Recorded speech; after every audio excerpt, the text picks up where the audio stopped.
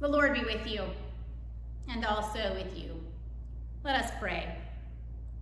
Almighty and everlasting God, you hate nothing you have made, and forgive the sins of all who are penitent.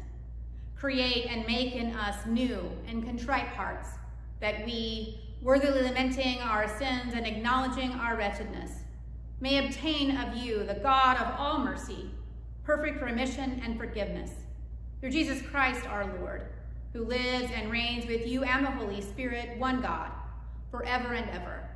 Amen.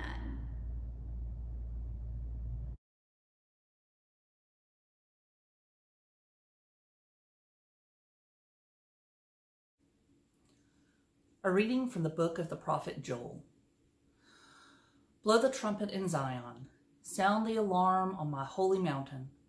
Let all the inhabitants of the land tremble, for the day of the Lord is coming. It is near. A day of darkness and gloom, a day of cloud and thick darkness.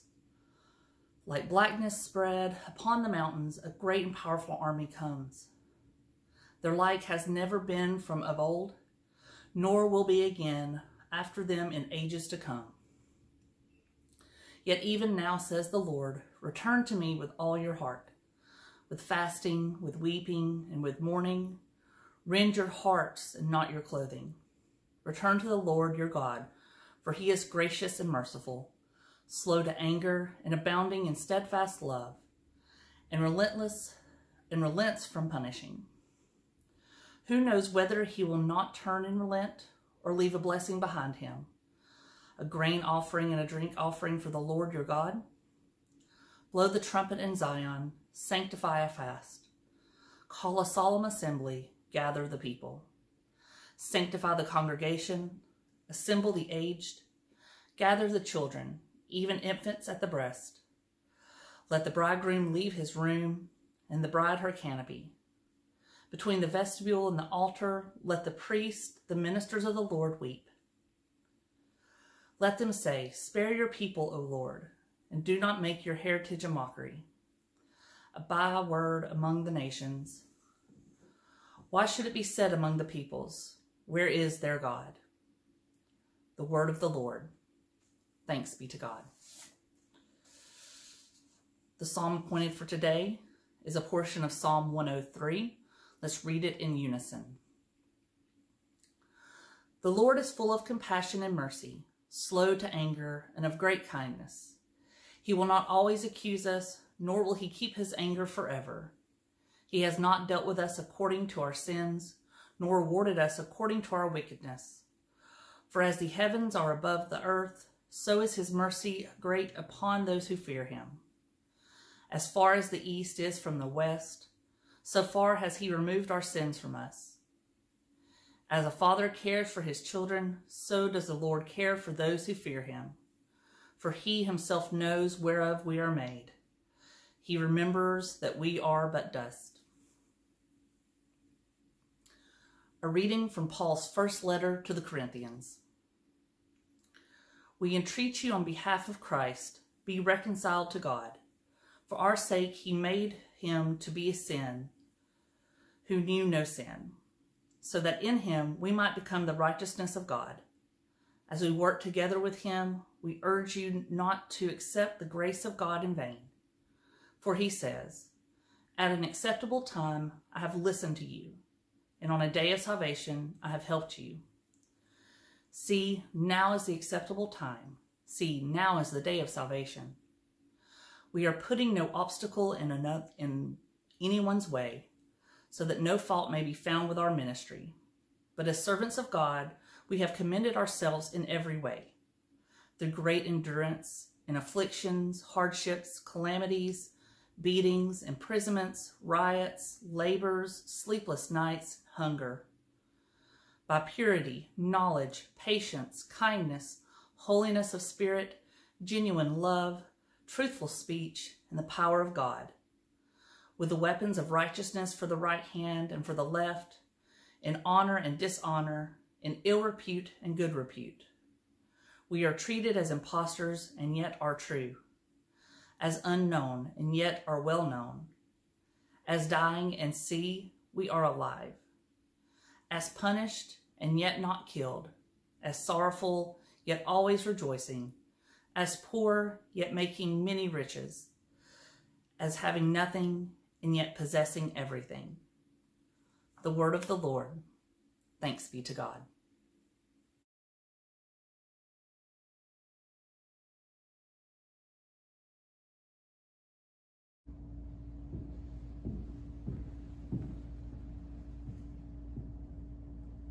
A reading from the Gospel according to Matthew. Jesus said, "Beware of practicing your piety before others in order to be seen by them, but then you have no reward from your Father in heaven. So whenever you give alms, do not sound a trumpet before you, as the hypocrites do in the synagogues and in the streets, so that they may be praised by others. Truly, I tell you, they have received their reward. But when you give alms, do not let your left hand know what your right hand is doing, so that your alms may be done in secret, and your Father who sees in secret will reward you. And whenever you pray, do not be like the hypocrites, for they love to stand and pray in the synagogues and at the street corners, so that they may be seen by others. Truly, I tell you, they have received their reward. But whenever you pray, go into your room and shut the door, and pray to your Father who is in secret, and your Father who sees in secret will reward you. And whenever you fast, do not look dismal like the hypocrites, for they disfigure their faces so as to show others that they are fasting. Truly, I tell you, they have received their reward. But when you fast, put oil on your head and wash your face, so that your fasting may be seen, not by others, but by your Father who is in secret. And your Father, who sees in secret, will reward you. Do not store up for yourselves treasures on earth, where moth and rust consume, and where thieves break in and steal. But store up for yourselves treasures in heaven, where neither moth nor rust consumes, and where thieves do not break in and steal. For where your treasure is, there your heart will be also."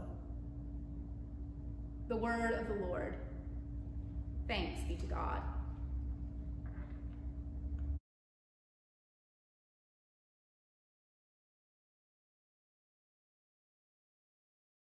In the name of the Father, the Son, and the Holy Spirit. Amen. Since stumbling into an Episcopal church on the first Sunday of February many, many moons ago, I find that no matter what may be happening in my personal life or the world at large, that there is a lot of comfort for me in the church's calendar. A calendar where seasons are measured not by weather, but by the events of faith, the deeds of apostles, martyrs, saints, and most of all, the life and ministry of Jesus. And for me, at a time when so much about how we do and live isn't what we're used to, isn't consistent, I find that consistency of the sacred calendar all the more important and all the more comforting. Today on that calendar, we mark the beginning of the season of Lent, the time set apart each year to prepare for the commemoration of the events of the Passion and ultimately the celebration of the resurrection at Easter. The color of this season is purple, a color that nudges us to remember that we are in a serious time of waiting, pondering, preparing. But purple is also a royal color. Purple reminds us we wait, ponder, and prepare for the coming of a king. This coming and what it means for us is one of the great mysteries of the church. Not the kind of mystery to be solved by a detective or to be understood with brain power and intuition, but a mystery that is a truth far beyond words, that's bigger than simple comprehension, one that has to be experienced and is known only by faith and participation. We can walk right through a mystery and not even know it's there. The mystery of Easter is perhaps the greatest mystery of our faith. And the church learned long ago. This kind of mystery does take preparation, a lot of waiting, a lot of pondering. In the model of Jesus's 40 days in the wilderness, an echo of the 40 years Israel dwelt there, we spend 40 days in preparing for this mystery. During those 40 days, we're asked to spend intentional time thinking about, reflecting on our lives. And yet these weeks are not just about us. While we engage in individual practices, these weeks are really about remembering who we really are as a community, as a people. We are remembering we are people of God. And as the prophets long ago were called to remind people to live as people of God, so does this season of waiting, pondering, preparing. It isn't a matter of simply confessing and moving on with our lives, but about being quiet enough, long enough, to hear the still, small voice of God calling to God's own people. If we listen, we will hear the voice of the Good Shepherd reminding us we are a part of God's flock, and that God is always ready to welcome us home, whether we're prodigal or not. That God wants us to remember that God is working through us in ways infinitely more than we can ask or imagine. Today, we are reminded of the finite nature of our humanity, the limits of our earthly pilgrimage, of the need we have for grace. Not because we are bad, but because of our infinite capacity for good, if we allow ourselves to be open to God's transformative power. Today, we are asked to accept, to embrace, to meet that power by spending a little more time than we usually do in prayer, dwelling on the Word of God and thinking a bit about more of self-denial. This season and these things are both at their heart a request for God to come near and an acceptance of God's open invitation. What may seem like simple things or just items on our to-do lists actually have the power to change us. When we allow ourselves to come close to God, God does not leave us where God finds us. God loves us far too much for that. And God is here now, waiting for you to accept God's invitation. Amen.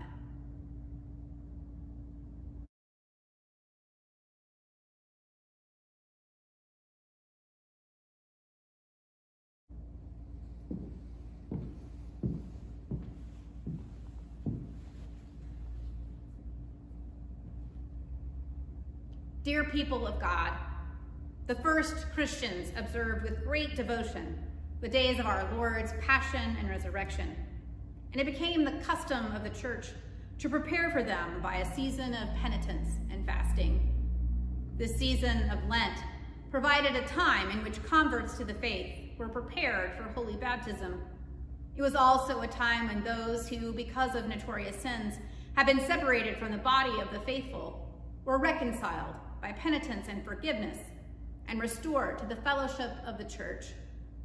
Thereby, the whole congregation was put in mind of the message of pardon and absolution set forth in the gospel of our Savior, and of the need which all Christians continually have to renew their repentance and faith.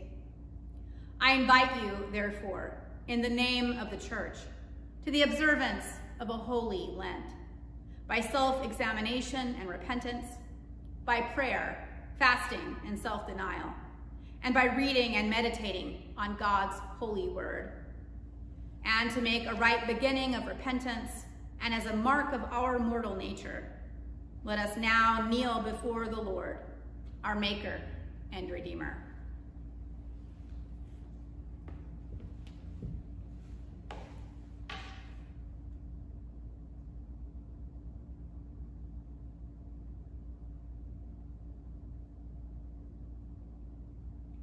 Please join me in reciting Psalm 51. Have mercy on me, O God, according to your loving kindness. In your great compassion, blot out my offenses. Wash me through and through from my wickedness, and cleanse me from my sin. For I know my transgressions, and my sin is ever before me. Against you only have I sinned, and done what is evil in your sight. And so you are justified when you speak, and upright in your judgment. Indeed, I have been wicked from my birth, a sinner from my mother's womb. For behold, you look for truth deep within me, and will make me understand wisdom secretly. Purge me from my sin, and I shall be pure. Wash me, and I shall be clean indeed. Make me hear of joy and gladness, that the body you have broken may rejoice. Hide your face from my sins, and blot out all my iniquities. Create in me a clean heart, O God, and renew a right spirit within me. Cast me not away from your presence, and take not your Holy Spirit from me. Give me the joy of your saving help again, and sustain me with your bountiful spirit. I shall teach your ways to the wicked, and sinners shall return to you. Deliver me from death, O God, and my tongue shall sing of your righteousness, O God of my salvation. Open my lips, O Lord, and my mouth shall proclaim your praise. Had you desired it, I would have offered sacrifice, but you take no delight in burnt offerings. The sacrifice of God is a troubled spirit, a broken and contrite heart. O God, you will not despise. Most holy and merciful Father, we confess to you and to one another, and to the whole communion of saints in heaven and on earth, that we have sinned by our own fault, in thought, word, and deed, by what we have done, and by what we have left undone. We have not loved you with our whole heart and mind and strength. We have not loved our neighbors as ourselves. We have not forgiven others as we have been forgiven. Have mercy on us, Lord. We have been deaf to your call to serve as Christ served us. We have not been true to the mind of Christ. We have grieved your Holy Spirit. Have mercy on us, Lord. We confess to you, Lord, all our past unfaithfulness, the pride, hypocrisy, and impatience of our lives. We confess to you, Lord. Our self-indulgent appetites and ways, and our exploitation of other people. We confess to you, Lord. Our anger at our own frustration, and our envy of those more fortunate than ourselves. We confess to you, Lord. Our intemperate love of worldly goods and comforts, and our dishonesty in daily life and work. We confess to you, Lord. Our negligence in prayer and worship, and our failure to commend the faith that is in us. We confess to you, Lord. Accept our repentance, Lord, for the wrongs we have done, for our blindness to human need and suffering, and our indifference to injustice and cruelty. Accept our repentance, Lord, for all false judgments, for uncharitable thoughts towards our neighbors, and for our prejudice and contempt towards those who differ from us. Accept our repentance, Lord, for our waste and pollution of your creation, and our lack of concern for those who come after us. Accept our repentance, Lord. Restore us, good Lord, and let your anger depart from us. Favorably hear us, for your mercy is great. Accomplish in us the work of your salvation, that we may show forth your glory in the world. By the cross and passion of your Son, our Lord, bring us with all your saints to the joy of his resurrection.